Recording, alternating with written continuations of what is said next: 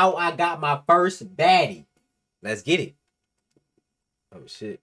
Were the only thing on my mind as a teenager. I tried to focus on school, but once puberty hit, it was game over for my rational thoughts. The only physics I cared about were the bouncing of Stacy's fun bags. So during my senior year of high school, I was determined to get some. I didn't even care what it was. First base, second base, chest bump in the dugout, anything was better than nothing. But walking up to girls and raw dogging a convo was scary. Every time I was about to, my brain would just turn into a pothead seeing a cop like, "What are you doing? Bail! Bail!" Plus, I wasn't born with godlike genetics. I was just a typical 6.5-inch scrawny pasty white boy. So I knew if I wanted a shot with any number. Nigga 6.5. What? Nigga, you got it, bro. You good, my nigga. Nigga say he had the genetics, bro. You fucking 6 foot. What? You good, bro. Above a 5. That's what motherfuckers want. My appearance. So I switched out my glasses for contacts, started working out, and wore enough Axe body spray to kill most small animals. The only thing I refused. Oh my, Axe body spray is crazy. If you walking around school with Axe body spray, bro, please leave it at home, bro. Please don't do that again, bro. That strong ass shit, my nigga.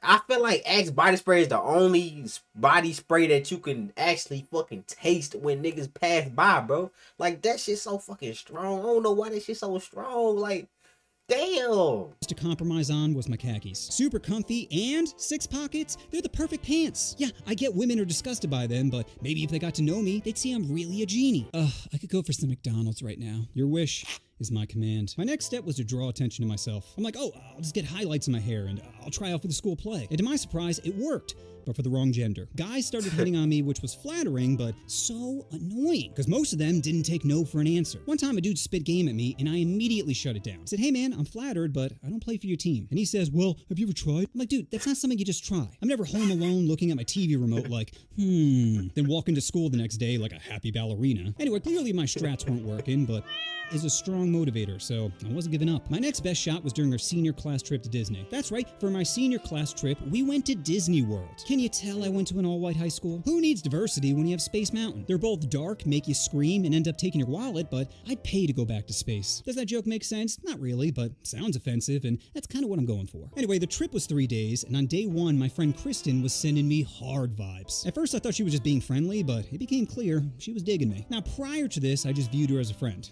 meaning I didn't find her banging. Don't get me wrong, she was cute, but... Wait.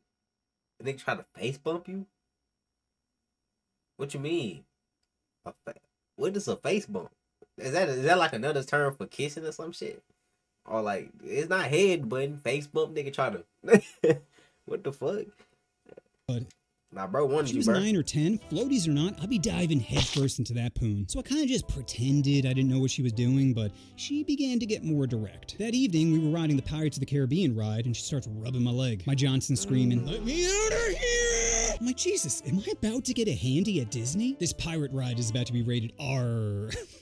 Oh God, I'm so tired. Well, luckily things didn't escalate, because apparently there's a bunch of night vision cameras all around the ride. Could you imagine the ride shuts down, lights turn on as an overhead announcement says, "Ma'am, please remove your hand from his peg leg." Fast forward to later that evening, and I'm back in the hotel room chilling with homies. They're like, bro, you trying to smash? I'm like, I don't know. I love Kristen as a friend, but I don't know if I feel the same way. Then my buddy Sean is like, why don't you just be friends with benefits? Which at the time seemed like a great idea, not realizing friends with benefits never works. One or both people end up developing feelings, and your relationship will eventually crumble, faster than Jonathan Major's career. But being a dumb kid, I'm like, I can make it work. Generations of men have tried and failed, but my 17-year-old brain had it all figured out. So the next day I meet up with Kristen and immediately felt conflicted, because part of me was like, I really don't want to ruin our friendship.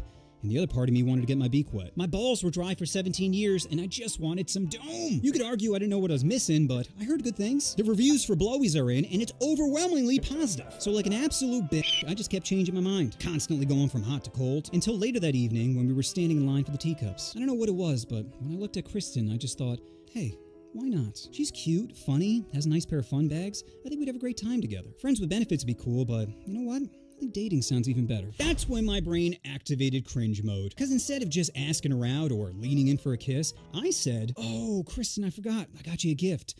and it's in my mouth. Then painfully walked forward to kiss her. Not lean in. No, I was at least 3 steps away, letting the cringe really set in before locking lips with her. And since I never kissed before, I had no idea what I was doing. I just started throwing my tongue around like a quadriplegic trying to breakdance. Also, keep in mind, we're still standing in line for the teacups. So after a few seconds of tonsil hockey, a disgusted mother taps me on the shoulder telling me the line is moving. And this happened multiple times. Each time she just looked more and more appalled. But I didn't care. To go from never kissing to kissing was incredible. It's like my happiness quotient turned to a new level of Super Saiyan. Like I didn't know there was a level beyond. Unfortunately, my dumb male brain decided to ruin the moment. You see, guys are compelled to do certain things. We all clean dirty toilets with our pee, we all smell our hand after scratching our balls, and we all go top speed on the teacups. So once we got in the ride, my homies and I are just spinning the heck out of it, not thinking of any possible consequences. Once it was over, we all felt crazy nauseous. Luckily, everyone was able to hold it down.